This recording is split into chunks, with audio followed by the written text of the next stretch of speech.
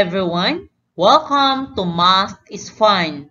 Our lesson for today is all about divisibility rules for 2, 5, and 10. First, we're going to discuss about divisibility rule for 2. How do we know that a number is divisible by 2? Alright, a number is divisible by 2 if it is an even number. It ends with 0, 2, 4, 6, or 8. Take a look with the following examples.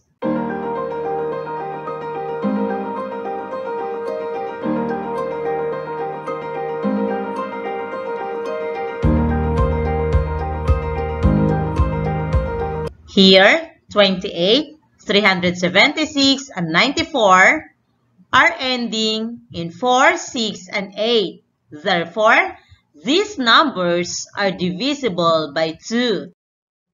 Another examples.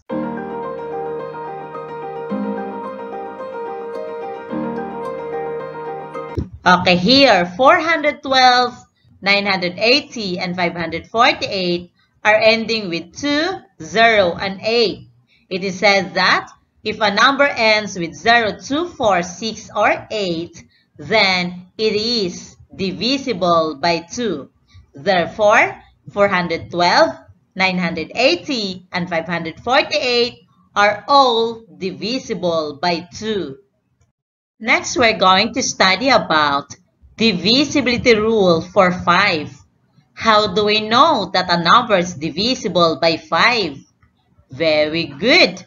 A number is divisible by 5 if it ends with 0 and 5. Let's study the following examples.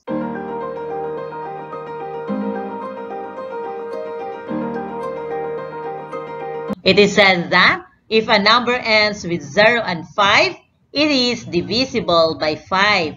Therefore, 35, 280, and 875 are divisible by 5.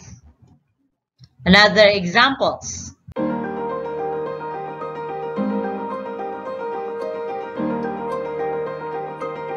$70, 325, and 900 are all divisible by 5 because it ends with 0 or 5.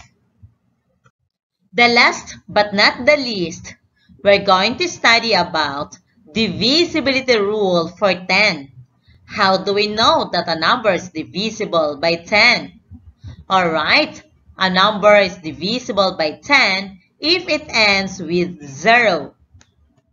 For examples, 40, 1,000, and 500 are ending with 0. Therefore, 40, 1,000, and 500 are all divisible by 10. Another examples.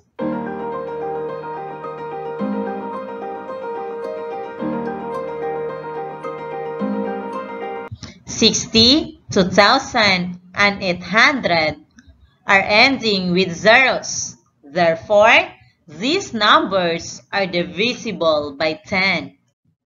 Okay, let's have a recap. Divisibility rule for 2.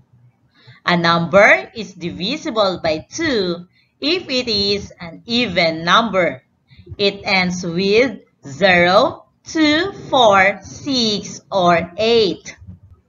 Divisibility rule for 5. A number is divisible by 5 if it ends with 0 and 5. Divisibility rule for 10. A number is divisible by 10 if it ends with 0. I hope that you understand our lesson for today, and thank you for watching.